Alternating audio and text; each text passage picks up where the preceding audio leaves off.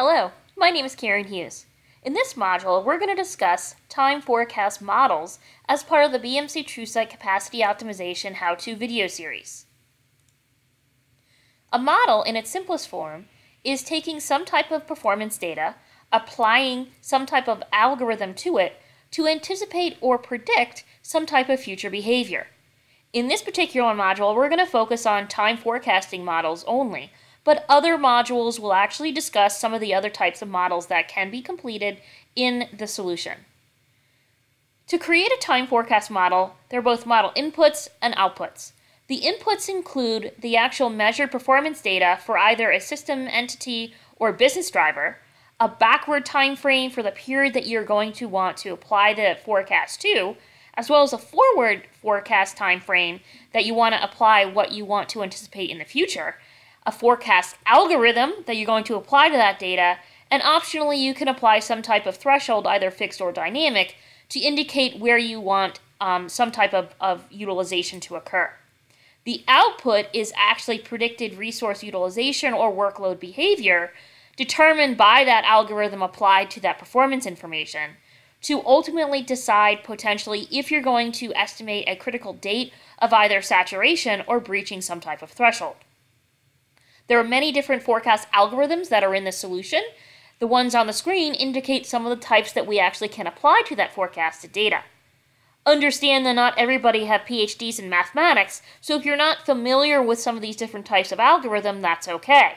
You have the ability in the solution to let the solution choose for you the quote-unquote best fit, in which case it's going to apply the correct algorithm based on the performance data that you actually indicated as the model input.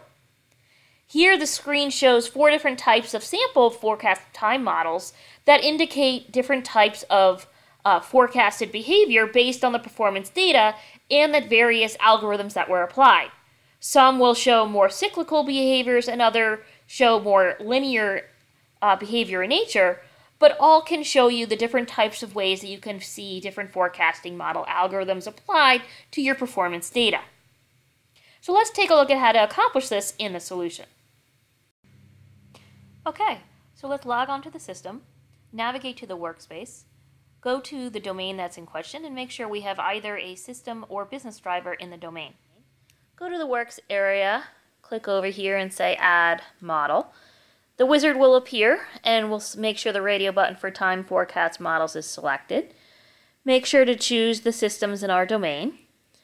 We're going to choose CPU utilization as our metric that we're going to forecast, and we're going to use the default monitor thresholds that are indicated in the solution. Once we're finished, we now have the outline for our model, and we're going to add a scenario that's going to be titled next 2 months.